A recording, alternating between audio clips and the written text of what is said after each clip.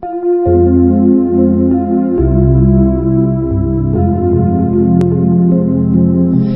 fool hath said in his heart there is no God. They are corrupt, they have done abominable works. There is none that doeth good. The fool hath said in his heart there is no God. God tells us what to do.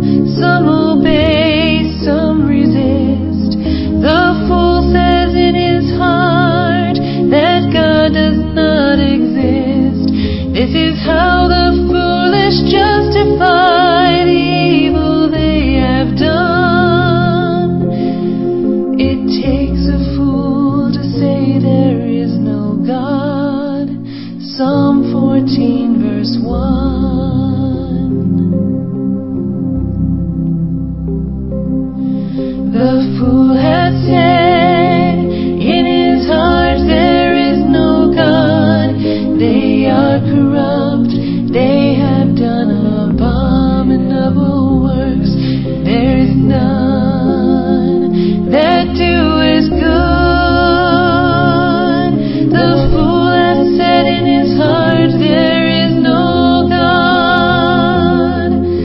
There is none that doeth good.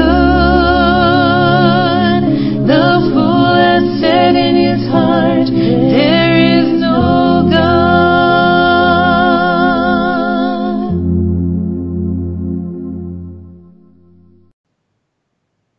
Do your listeners realize that none of this would be possible were it not for Futurism?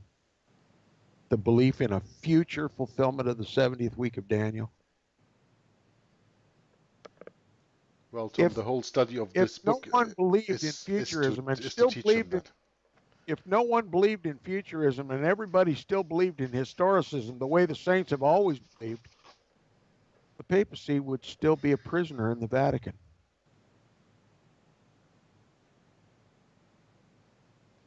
Right. We wouldn't have 1929 signing of the Lateran Treaty yet. Who let the dragon out of the bottomless pit? Protestants. Mm-hmm.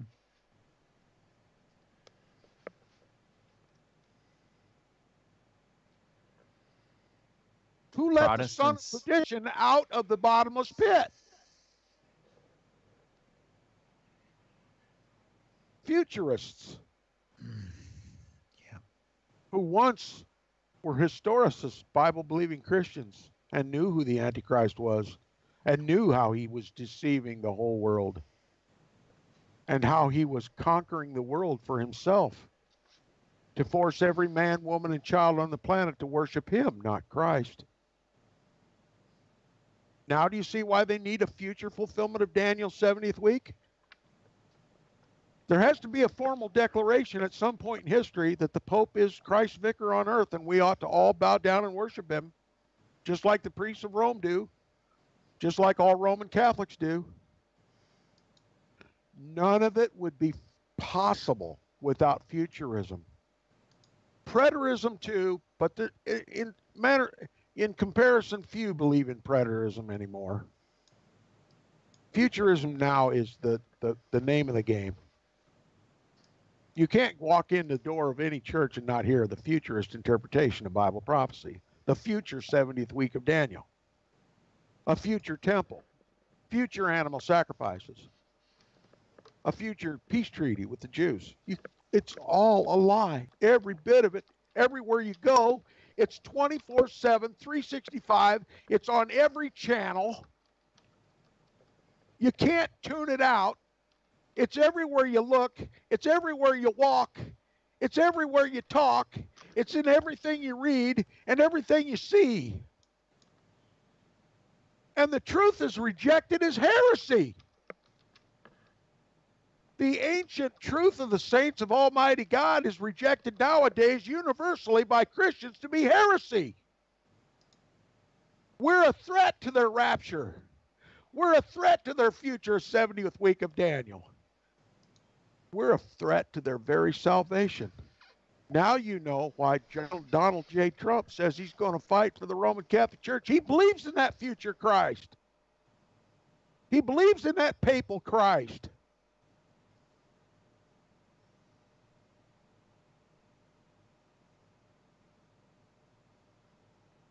It's a stunning state of affairs.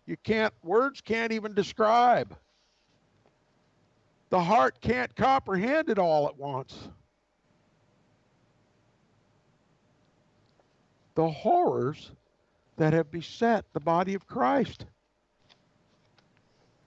It's equivalent to the Jews finally rejecting Jesus. What a horror. We've all read in our Bibles how the Jews sought to kill him. And the Jews who said we have no king but Caesar. Do you realize now the Protestants say we have no king but Caesar? It's deja vu all over again.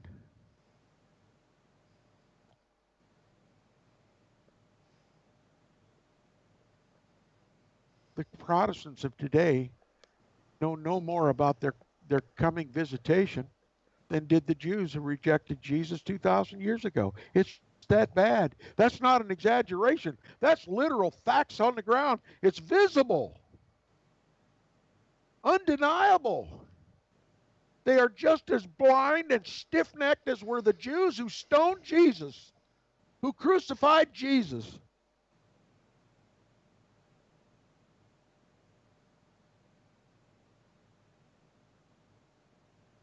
I think people think that I raise my voice and say these outrageous things just to entertain myself.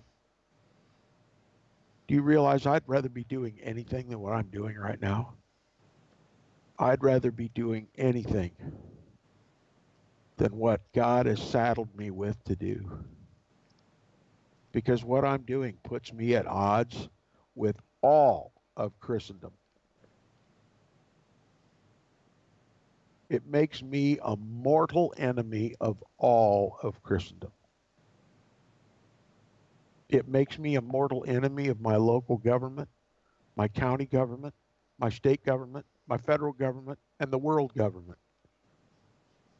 It makes me a mortal enemy of the whole stinking world. Even to your own family. Even to my own family. Yeah. But proceed I must. And if I ever grow weary of it, God's going to take me home.